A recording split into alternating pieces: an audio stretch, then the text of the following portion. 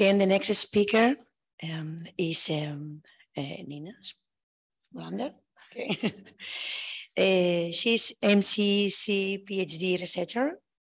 Nina Smolander is a senior lecturer in Tampere University of Applied Science.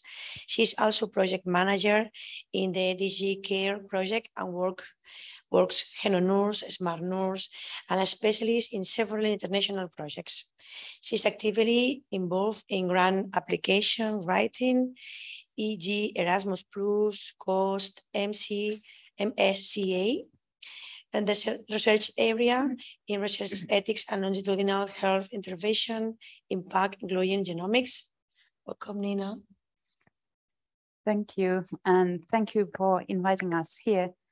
So like we have heard yesterday by Kathy and Jackie, and today by Arja, the genomics is a huge and very complex issue at the moment. And we do know that it's a long way, like Arja said, when we reached the education to a level where it can be seen as a fundamental part of our nursing education. So Profitu project Arja mentioned was sort of a starting point in our university. And with the very successful results, we thought that we have to do something else in order to develop our own competency and learn more and collaborate with the international networks. And when you think about genomic informed nursing care, you could ask like why and where GenoNurse is needed. And by no means this figure here or this picture is complete. It's just a brainstorming of few issues coming to in my mind within five minutes. And if you can see anything related to your own topics, what you are teaching or your career in the hospital, you know that something of this has something related into the genomics. And there's way more than this. Like biobanks are missing, RDI is missing, research is missing from this picture. And there are laws and there are ethical dilemmas and so on and so on. So you can easily see that it's really all around us, somewhere, one way or another. But when we look at the curricula around the Europe, you can hardly see it anywhere. You can see bits and pieces of genetics, but then nothing more. So we thought, all right, let's try to do something. And we have to admit that, like Arja said, it's difficult to get it through even in our university. And it's been difficult to get genomic informed nursing care penetrated into the European universities. So we decided, let's try to do together something about the issue. So we applied Erasmus+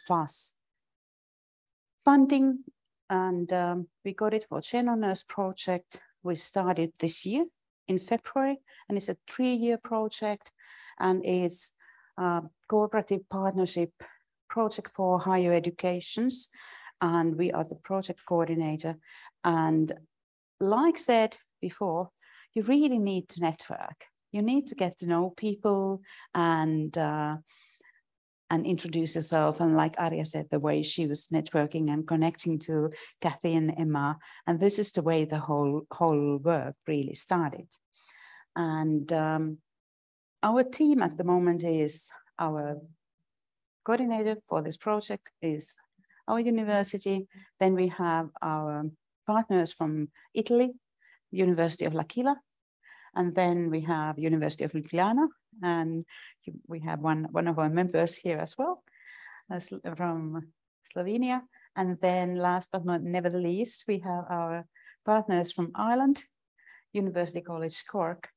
And as said, it's really important to know the people and be brave enough to connect with people. So let me introduce some of our teams. Oh, there are pictures missing here. So this is our team. Arja is our project manager, and we have 3 project specialists, and then we have also finance officer to support our work, as well as a RDI support. And our team from Ljubljana is Maria, who is presenting up today as well, and Tina Kamensek, and I'm sure they will include other members also. And our team from Italy, the Italian project manager is Professor Lancia, and his team is over here. And also they are extending the work into a PhD researchers, and they are doing PhDs.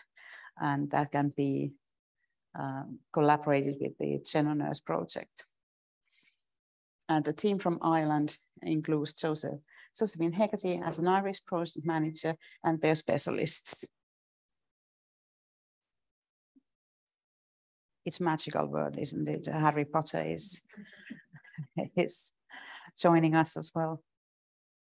So any of us, you can easily just connect or contact us, and we are happy to share information with you. So our main objectives, really, what we wanted to do or what we want to do in the future is to design and develop a GenoNurse model for higher education. Something which could be used by any of the university, or bits and pieces of the model could be integrated in different curriculum. And this project is really for education, training of the trainers, so training the teachers and different level educators, and also providing students, healthcare students, not only nursing students, but also the others, information about genetics and genomics. And expanding also the influence to healthcare professionals and different representatives of our associated partners. And those can be patient organizations or biobanks or other collaborative bodies which can be included in the work. And it's really important to get the national partners. Like Arja said, that it is a new issue in many of the countries. And when you get nursing organizations, when you get research institutes and biobanks interested, you also have some sustainability ground, not only in your educational environment, but also elsewhere in your region and elsewhere in your community. So in terms of exposure, it's really important. And in terms of sustainability of the results, this makes a huge, huge, huge issue.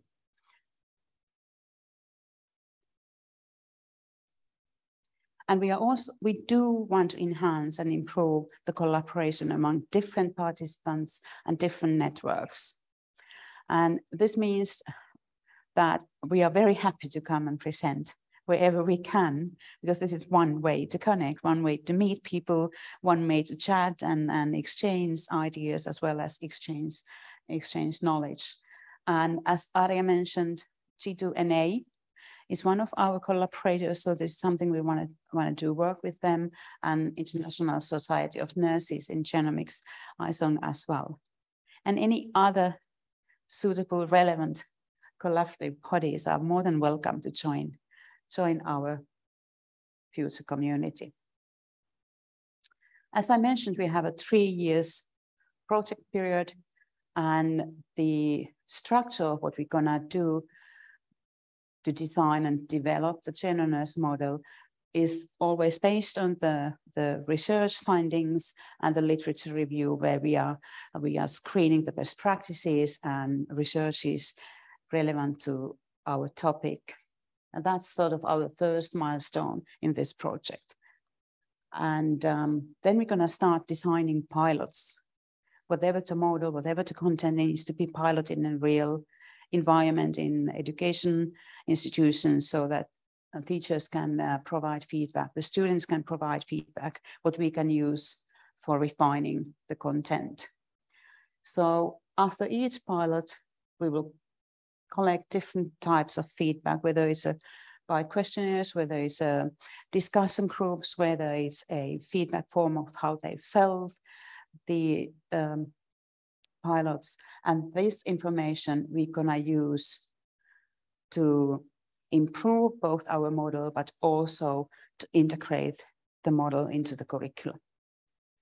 And as Arja mentioned, it's really difficult to have like a huge program or several independent courses of genomics, in the beginning at least, we believe.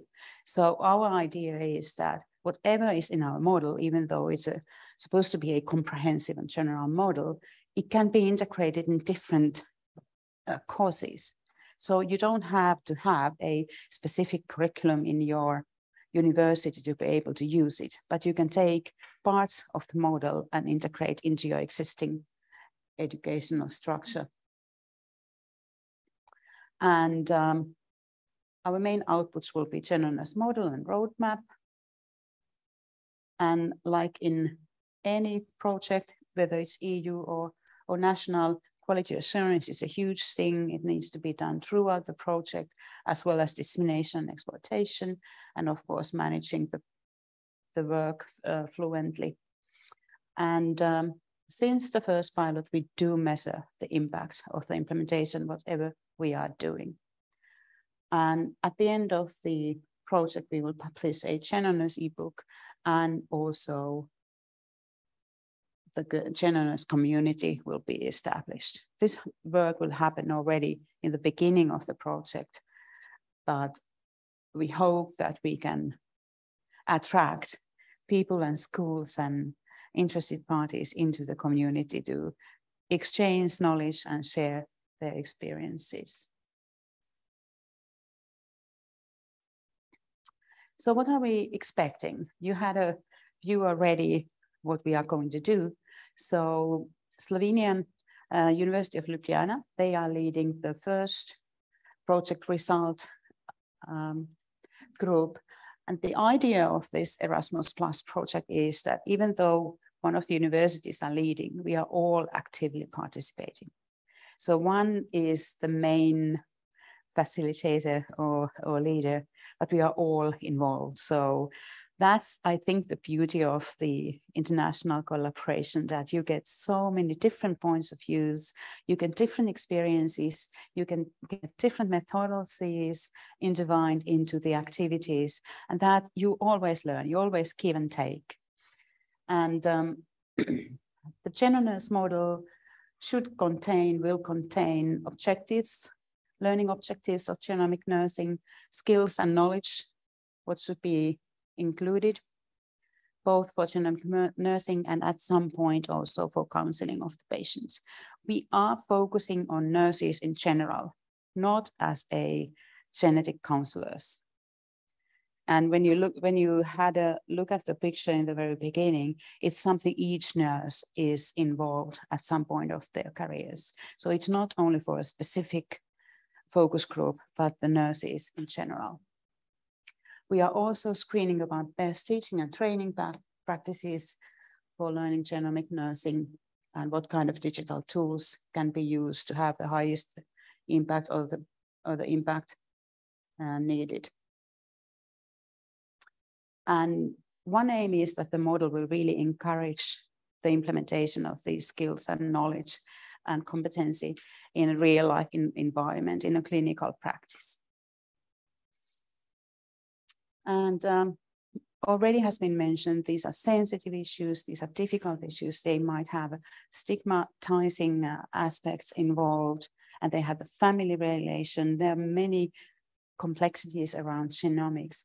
So the concept of communication and concept of delivering and supporting the decision making is also one huge area of this work. So this is also included into the model.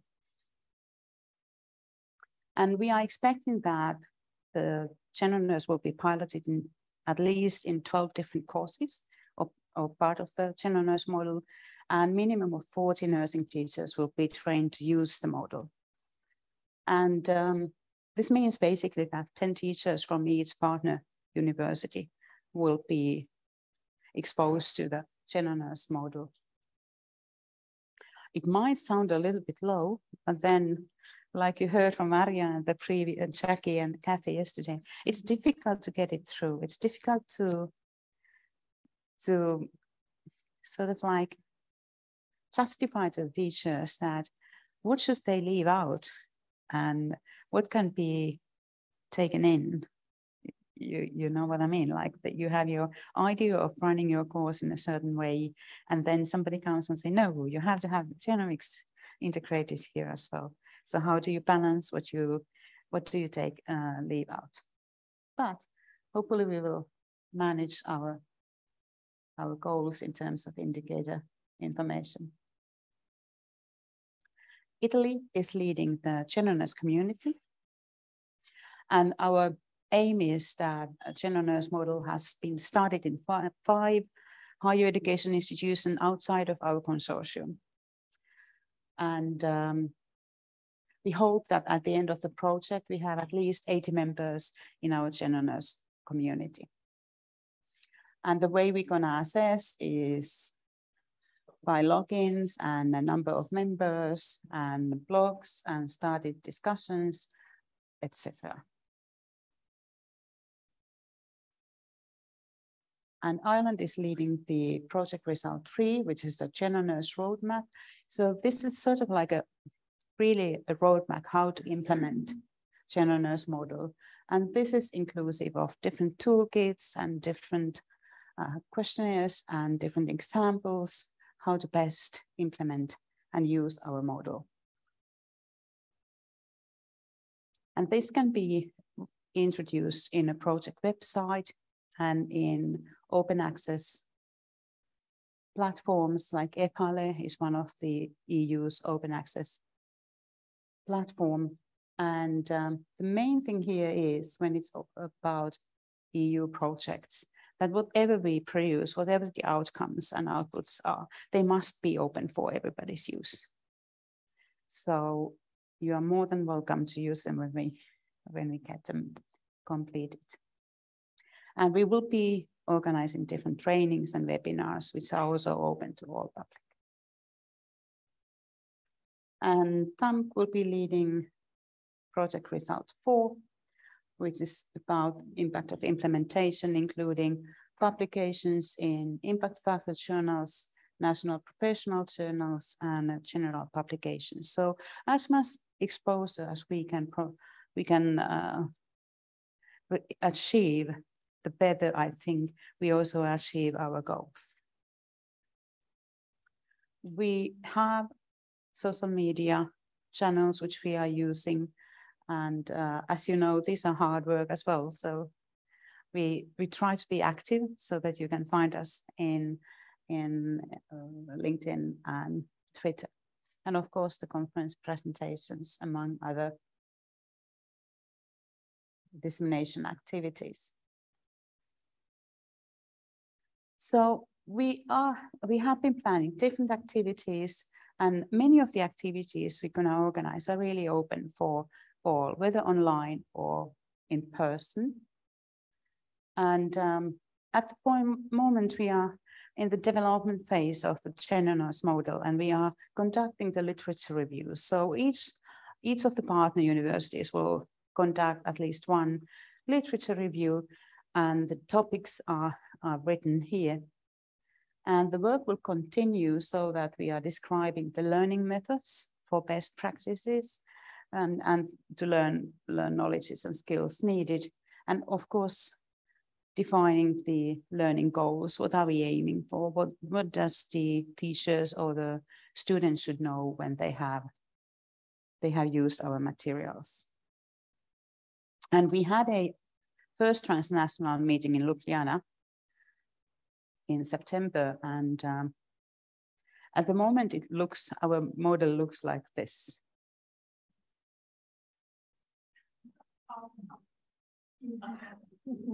So the leading institution made us to bake bread using only the very, very critical basic ingredients, nothing else.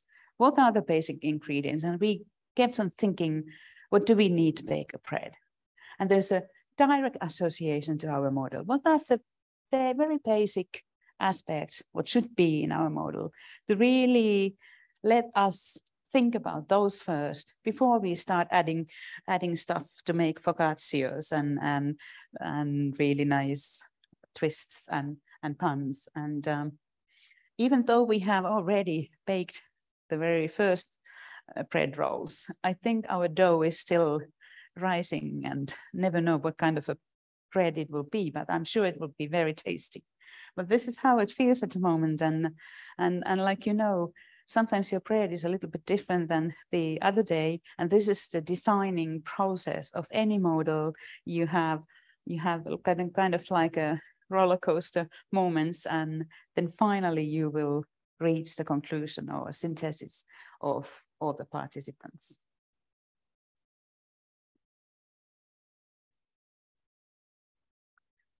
So when we have the model and we have the content and we have the methods and the means how to do that, we will start piloting our model. We will first start piloting segments of the model before piloting the whole model itself. So each partner university will do their own pilots. We will be collecting feedback, analyzing them, and refining the model based on what we receive from the participants. We will organize at least 2 webinars. We will have ethical discussion webinar, and then we have a genetic and genomic case study webinar. And these are all online, so anybody interested can join them and start learning more. And I'm sure we all learn a lot when we attend. And the last GenoNurse model meeting should be in Italy, in L'Aquila, in November 2023.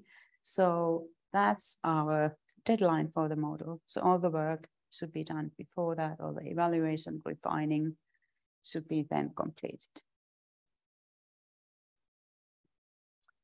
And for the work package 5, about the dissemination and quality assurance, we're collecting quality assurance data throughout the project, and the GenoNurse community will be established, and anybody interested can join that, and the GenoNurse roadmap will be published at the end of the project. And like already mentioned, the dissemination will be done through a variety of different activities, easy, low threshold activities, and then national teacher training seminars will be organized so that we can support even more the local training of trainers and that situation. This is fundamental, like you have heard in many of the other presentations already.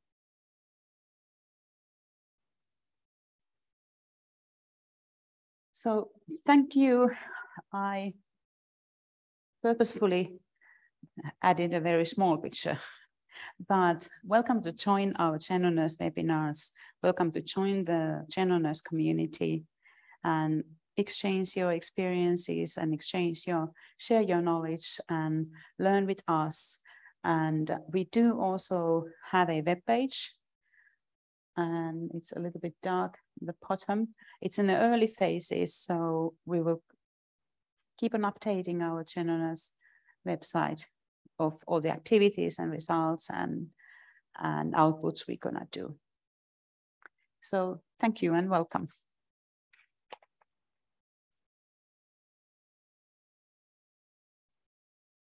Okay, anyone has questions here or in the online? Oh, okay.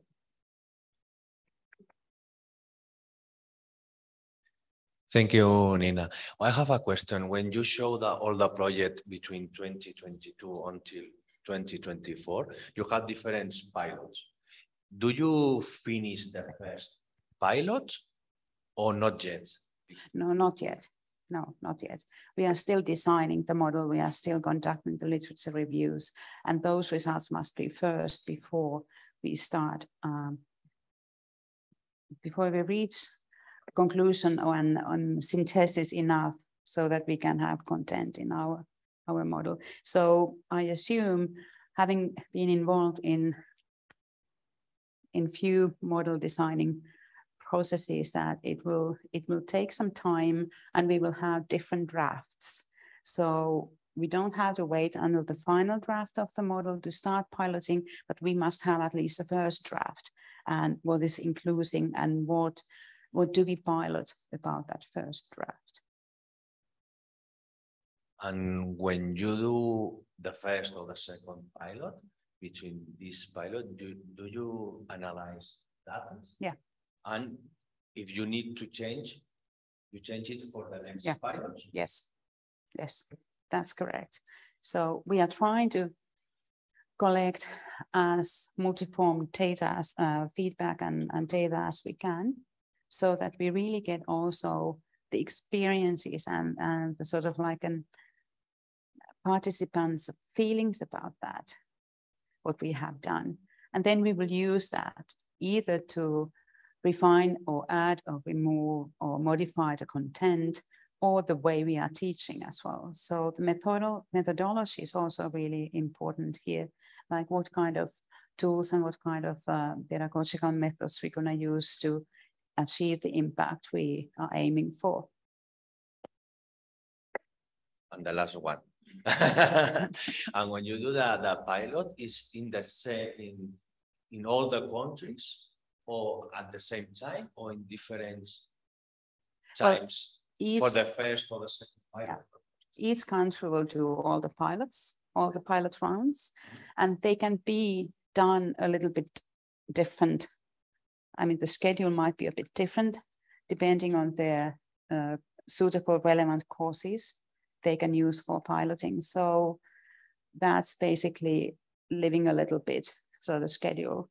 But of course, before we start the next phase, then we should have completed all the pilots by all 4 universities in order to collect and analyze the feedback. Otherwise, we cannot use it for the next one. Thank you. And do you have the receipts of the bread? Sorry? The receipt of the bread, do you have? Oh, the sample of the bread. No, sorry, we ate it all. Thank you. No more questions?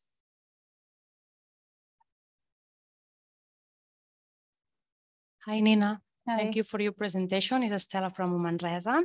And so you said you are designing the model with your experience. Which are the main topics at this point of the model? What do you think? I think there are a lot of the similar competence issues, what we have heard yesterday by Kathy and Jackie and what Arja mentioned. Mm-hmm. But then we have to think that those methodologies, how to do that, we have to have an idea of what can we do online as well, because it's really at the moment, it's something which needs to be included.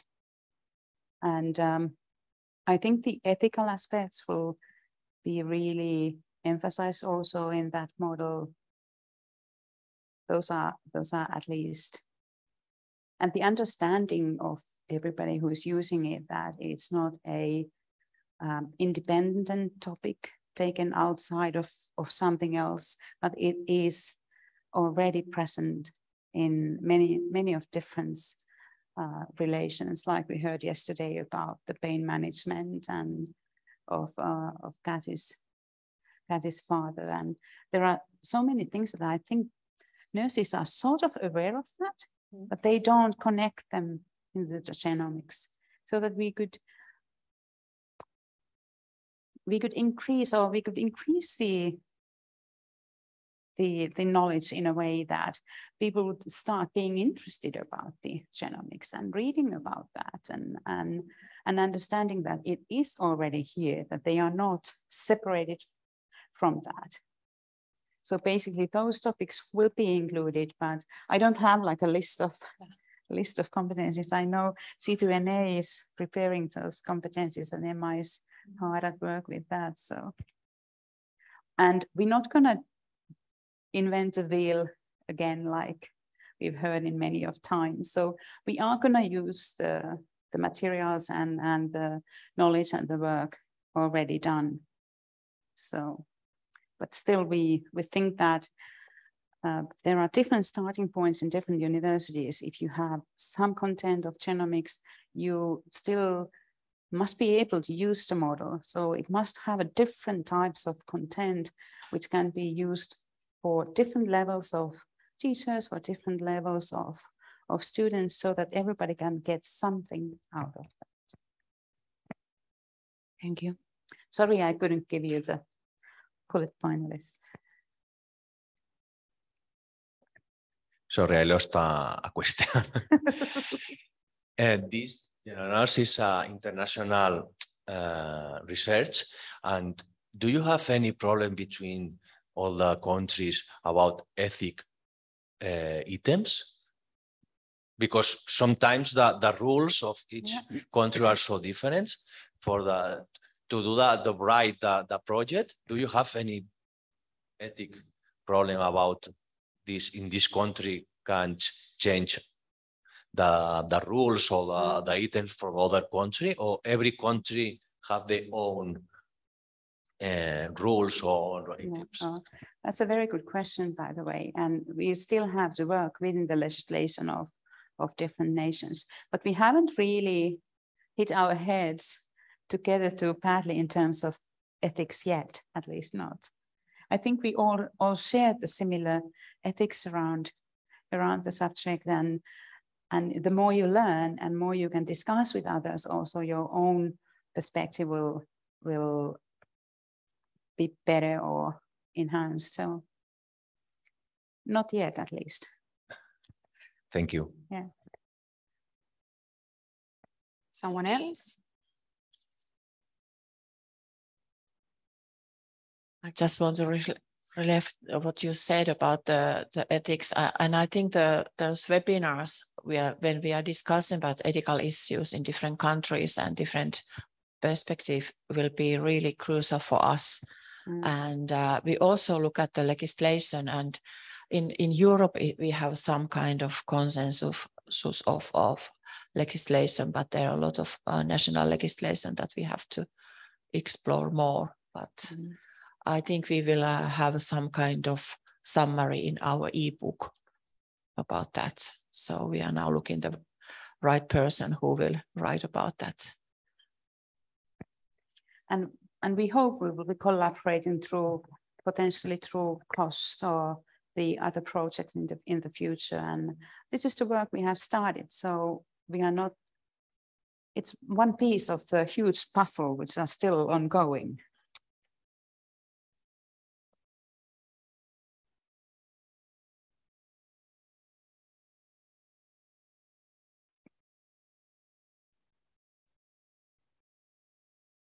Continue with the ethics problems. For me, it's so important. And in the project, you have differences with ethics or not or rules, but when you go to the country, for example, for Slovenia or Finland, that each the governments have also some problem about ethics because GenoNurse use sensible data. No? And the government say, okay, it's international research, but when they use the pilot, then the government do this not, this yes, or do you have these problems when you propose the project to, I don't know, the government or the university? So far not, and like Arja said, the ethical webinar we're going to have, I think that's going to either reveal or resolve a lot of issues partners have faced during the pilots or so. But we are also have to be, how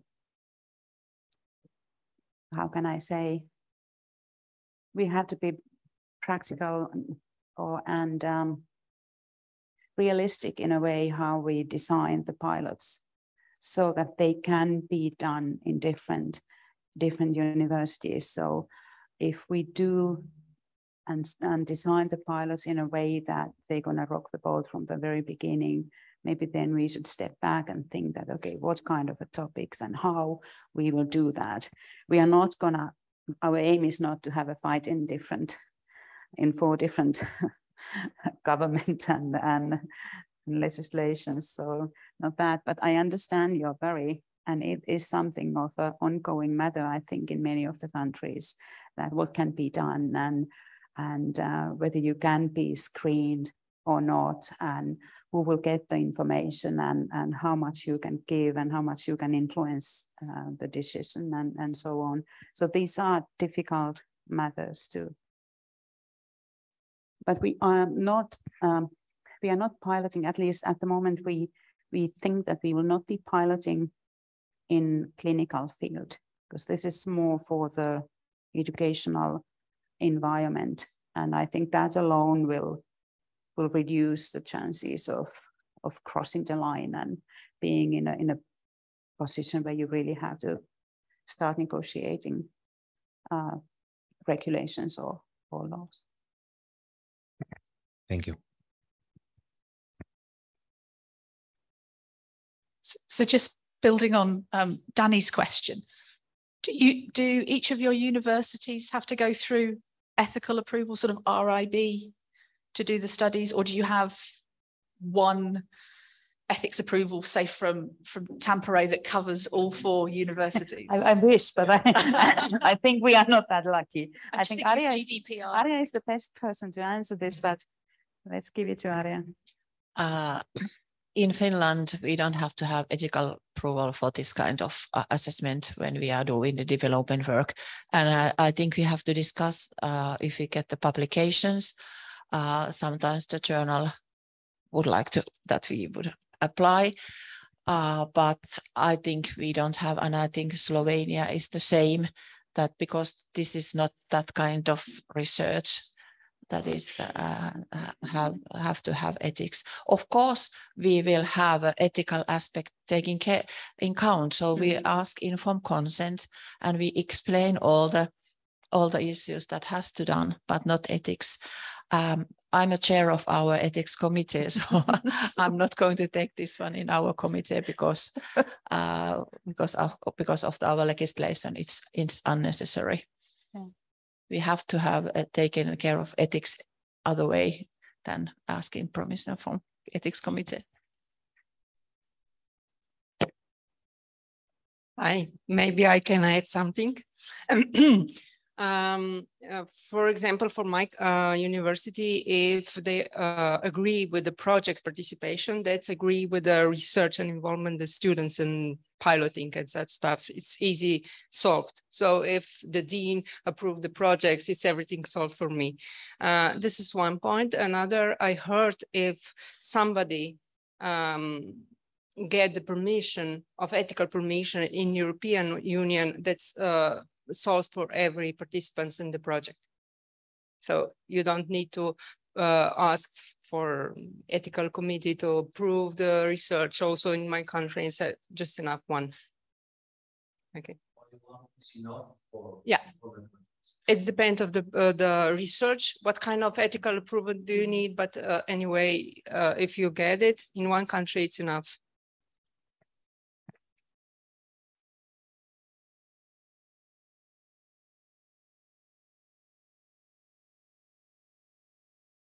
So thank you very much, Nina, for your presentation. I have one question about the real world, the clinical practice.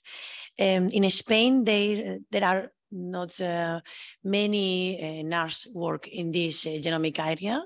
In Finland, there are many nurses work in these genomic areas. Well, if you think that genomics is everywhere in different specialities, almost all of the nurses are working with the patients at some level related to the genomics. Whether it's a pediatrics, whether it's a rare diseases they have, whether it's some development delays, whether it's ophthalmology, whether it's the cardiac unit, diabetes, whether it's the cerebrovascular unit, they are all at some level related to genomics. So basically, we don't have a place where it's genomics only, but it is everywhere. It's sort of like a fork landing on every speciality. And then when you think about this, these are like, we mentioned that we are focusing on nurses in general, wherever they work.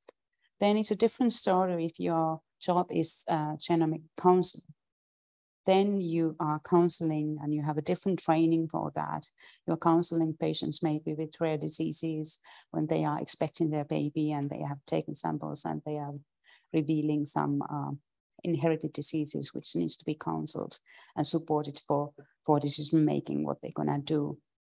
That's a different side.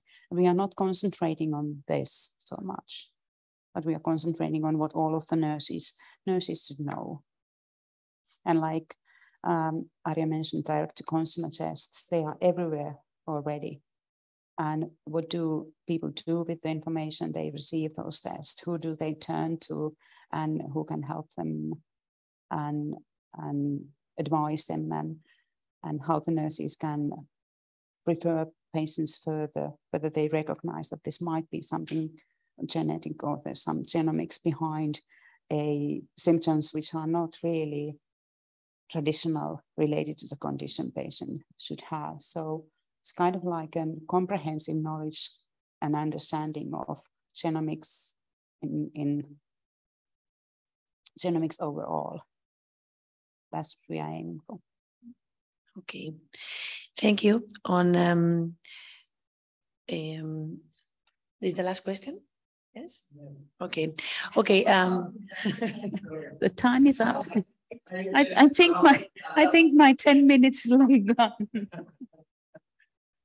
Another question: to build the GenoNurse model, you use teachers or trainers, or what kind of people? Or invent it, I don't know. We are or using, use, or try using. or ask to other countries like UK that they use these models. What is that process? Because for me, it's so new. Well, it's very hazy to most of us at the best of times, but the consortium is building the model. So those who are members of our consortium, but it doesn't mean that we don't get to consult people and discuss about what should be in a model and utilize the information already collected and drafted in different other networks. So it's a very difficult question because everybody's asking, how do you design a model? Well, it's difficult. It's a process, it's a progressive process. And we have an idea what should be involved, but then it will progress and it will get refined the more information we receive and more information we receive from teachers and students. And it's not gonna be like the ultimate truth or anything. It's just one suggestion of what kind of topics and methods and so on could be integrated into a healthcare education. Thank you. I finished now.